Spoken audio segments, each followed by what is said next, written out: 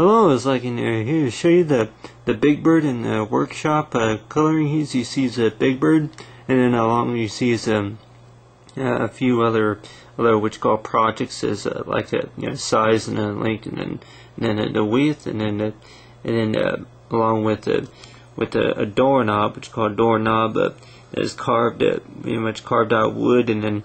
along with the measurements right here you see is the measurements. It's like if it were to be measured into like a cabinets, you got some squares,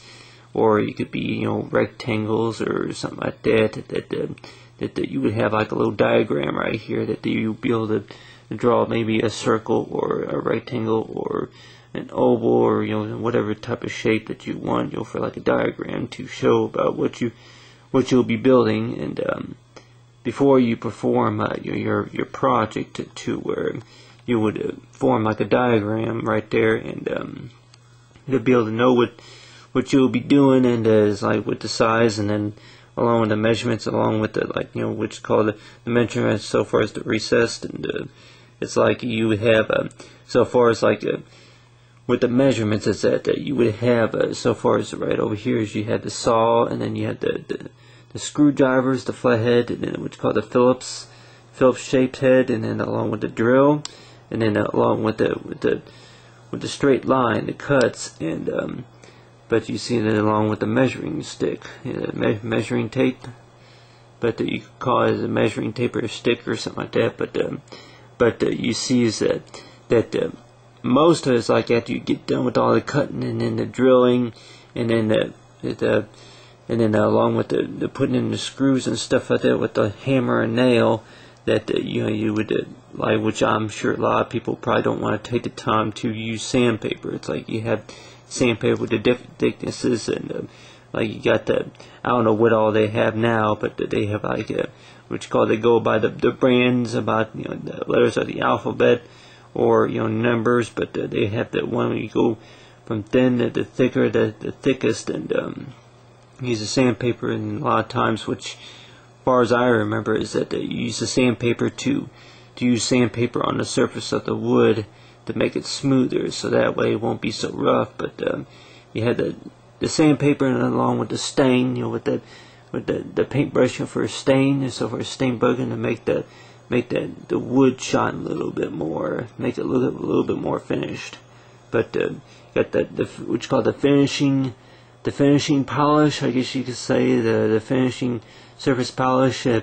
make the wood shine. But so far as Big Bird is that you would have like the level meter to be able to make a project. And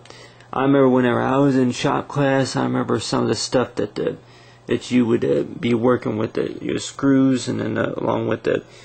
designs for the Phillips head, and then the flathead screwdrivers,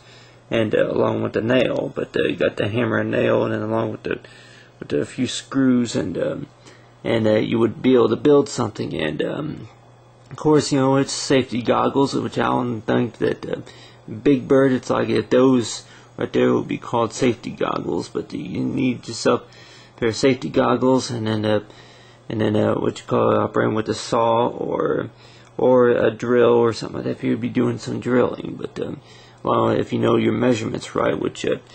I'm sure everybody here has, like it's like that whenever if you were to take shop class, that you don't want to mess with all the stuff, like you don't want to mess with taking the test and all what the mathematics measurements, or so far as the measuring, and then along with it goes with maybe the different tools and stuff. Like if I remember whenever I was in shop class, I remember the bandsaw was one of the tools that we used, and then along with I think it was bandsaw was one, and then the actual another type of saw that, if I'm trying to remember what it was, but there was about 3 different saws I used, and then along with along with paint, a little bit of painting, and along with a few hand saws that I used, and then screwdrivers. But never used a blowtorch. I guess a lot of that welding and stuff will be kind of like separate, from wood, from shop. But so far as shop, that that you would have like a different variety of tools to work with, and it was these right here will be the, like say, the main tools. But they got the doorknob right there carved out of wood. But then if one of us here is like want to build something that may last us a long time, which it would be is a clock. It's like I'm sure that we all would like to maybe build a clock one of these days. I know I